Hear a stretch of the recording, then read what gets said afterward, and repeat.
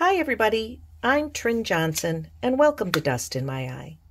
Today I am going to be painting on the tins that I made to house my dried gouache palette. If you saw my video from last Sunday, I think it was, you know what I'm talking about. And if you didn't, I will show you. So here I have these two tins. They are business card holders, and I cut off the lip there and painted some white glossy enamel paint on the inside, so I have some mixing space. And I did that on this one, and I did that on this one. And this one is going to house my cool color palette, and this one is going to house my warm color palette. So these are my palettes all filled, waiting to get in their new homes. I'm going to set those aside, and I am going to paint these with alcohol ink. Now I do this a lot. I have painted a lot of things with alcohol ink. Most recently I painted these two tins, and there's a video about that. This is my Gonzai Tambi Art Nouveau watercolor set, and the box came messed up, so I found these tins on Amazon and put my paints in here and sprayed that with white enamel and painted the top to coordinate with the colors of the paints within, so I could tell which ones were in which box, because it was a big set and I couldn't find something that would hold all of them in one case. But I kind of like this. I think it works really well. So I'm doing a similar thing with my gouache, and I might change out some colors once I paint for a little while, but it's very easy to do that because they're metal pans and they just hook to this magnet, which is a peel and stick magnet, which I'm going to put in here once I get them painted. I didn't see the point in having those in there while I was trying to paint them. So right now I'm going to take them off and start with a coat in both directions. I go in one direction, let it dry, sand it, go in the other direction, let it dry, and then sand it, and then I can paint on them with alcohol ink. And I'm using Kills 2. It is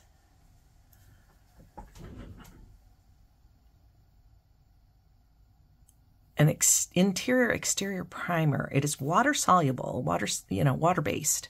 So it works really, really well for alcohol ink. And there are other things you can use, but this is what I consistently use. So right now I'm going to tape off one of them, and then I will tape the other one off real quick too. I don't think there's much to tape, honestly. Sometimes I don't even bother taping to do this Kills 2 part, because I can usually paint it so that it doesn't go off the top. But right now I am just going to run a piece of tape along this edge, because that is the only edge that could be a problem. Because I can paint it like that. And then these three edges I'm not going to worry about. Well, maybe I'll put a little piece of tape there. Can't hurt. Because I don't want this painted. I don't want the handle painted. So I'll just do that. So that one's done. Let's do the other one. Now, I do have two other videos where I do this sort of thing. So if you like watching this one, you can look those up and see what I did on those. The one is the one I just showed you, and there's another one where I painted just a little bit on a little bitty tin that I use for my alcohol ink palette that I have a video on. That's that video. where I have a dried alcohol ink palette and for plein air purposes and such, and it works really, really nicely, and I really have fun using it because there's not a lot to get going on it. So if we're like waiting at our table for food or waiting for a table somewhere, I can pop that out and paint with it really quickly.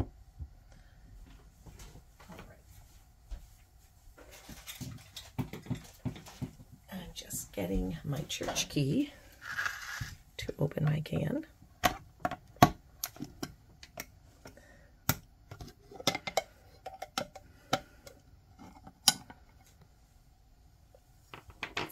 Now, I did not use this that long ago, but just the same, I am going to give it a stir because that's always a good idea. And so I have this little brush with an angle.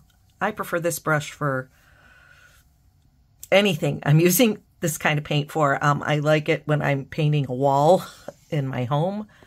I like it for cutting in. Not for painting the whole wall, but for doing the cutting in. I find that I have a lot more control with this short little handled brush. So that's what I tend to buy and tend to have on hand. So I am just going to give this a coat in this direction.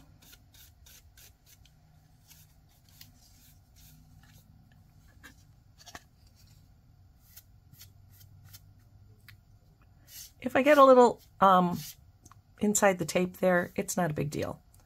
Honestly, it might have worked easier if I didn't tape it, so we'll see. But I'm just going to let that dry.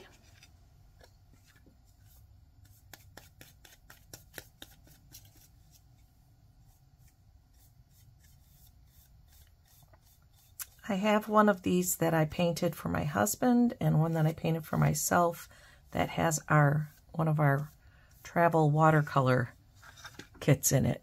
Now that one painted much smoother, so let me just see if I can get this a little bit better. And I have been known to increase or decrease the drying time by throwing a hairdryer on things like this when I'm about to paint them. I have not noticed a problem because of that. So I may very well do that again. I'm having more trouble with the tape on this one. But these are just for me. If I was doing them for my Etsy shop, I am a little more careful to make sure everything is as nice as it can be. So I tend to pull out some press and sealed plastic wrap to wrap my brush in between coats because I'm not going to wash my brush between coats. It goes pretty quick. So I am going to come back when they're dry.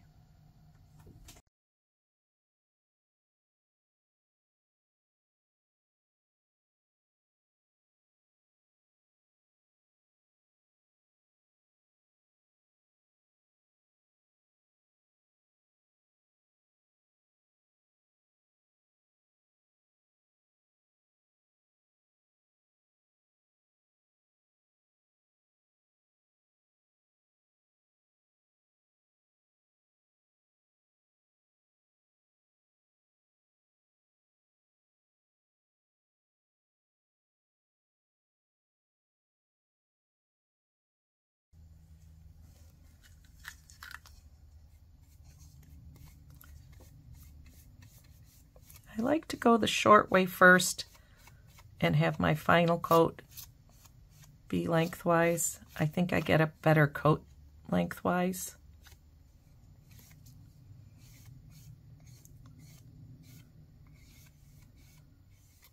You will not be able to see all these little imperfections once the ink is on there. It just isn't going to be noticeable. This is the part that I always forget. I should probably put gloves on just because this stuff is kind of a pain to get off. don't know why.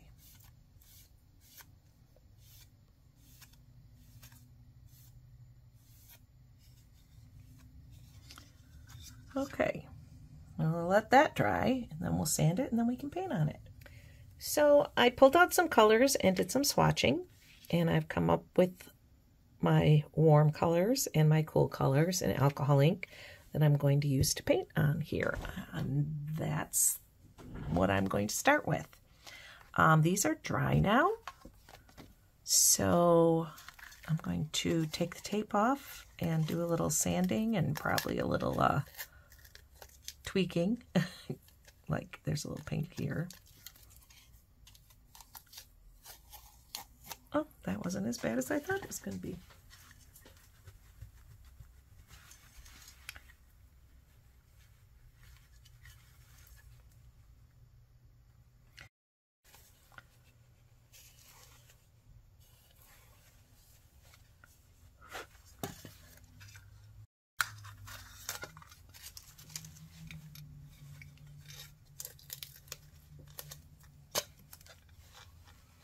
This has a little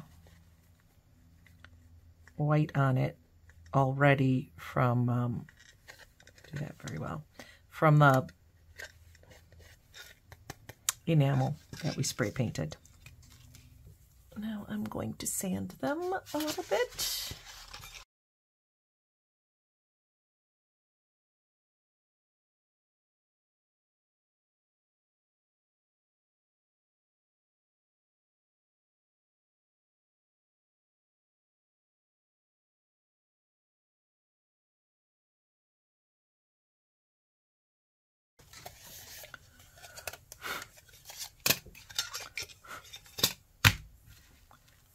Okay,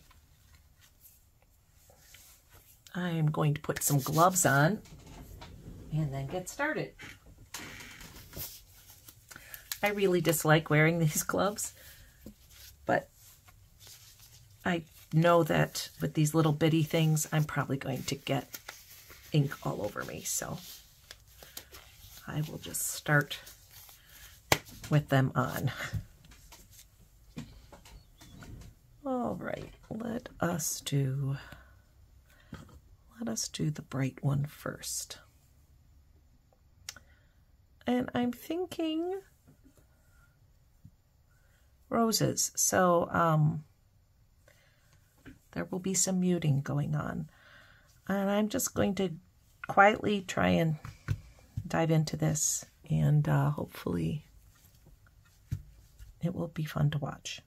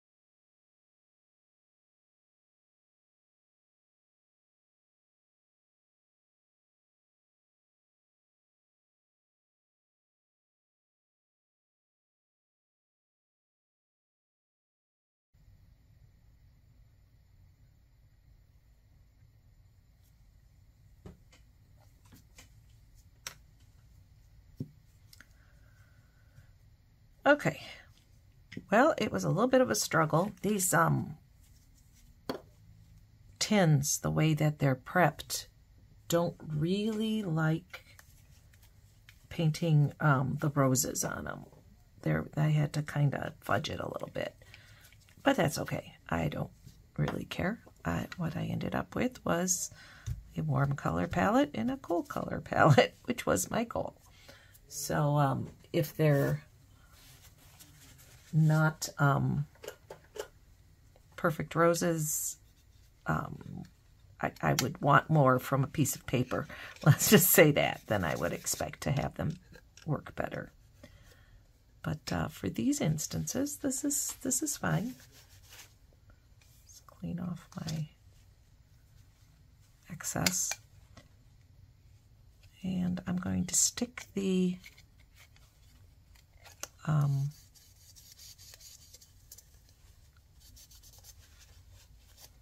magnet down. And then I can use it. Well, no, I shouldn't say that. I have to spray. Oh, see, it got on there. I have to spray my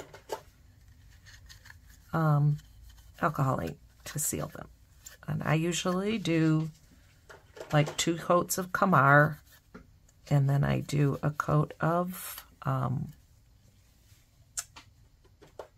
couple coats of ultraviolet Krylon, and then I do a couple coats of Minwax spray, clear gloss.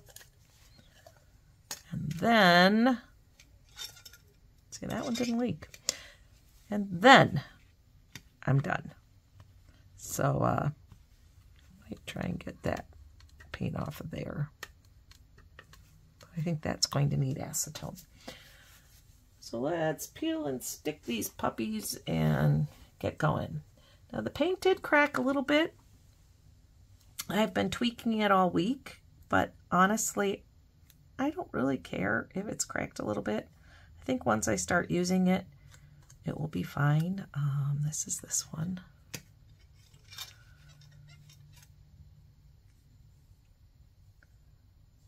So I am not going to stress over it. If I have to worry about a paint palette being messy, I won't ever paint with it. So that just doesn't make sense. So I'm going to put my magnet down. There we go. Now, this red one is popping out of its tray, and that is a different story. It is not allowed to do that. I haven't really had much trouble with them doing that, but I'm just going to wet the back of it and plunk it back down. You can always come back in and add some paint. It's all a grand experiment. But I really do like using these palettes with the big open space. So there's that one. Oh, it got in there. How did that do that while I was doing that? Let us add a little bit more. I must have been a little overzealous with my cleaning, which is funny because this is the one that leaked. So I don't know why I got that like that. This is why I like to do backgrounds that are really, oh, that is not clean, really, really mottled, because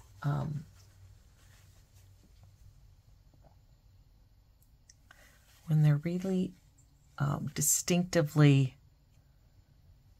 outlined kinds of things, then if you have to fix anything, come back in, it's very noticeable.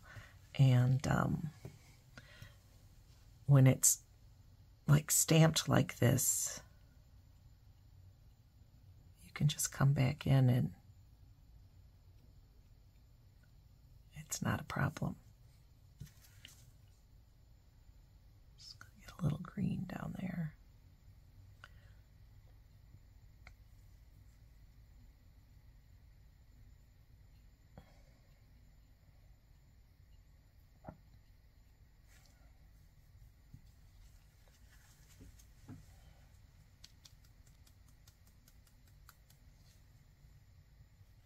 Okay, set him aside.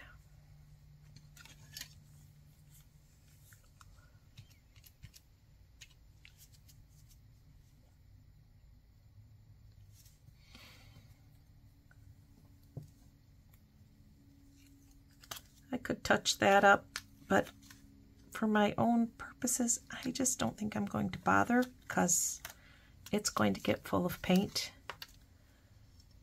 That will probably stain a bit to a certain extent, and I just don't see the point in worrying about it. Red is still a little gooey. See my black one there.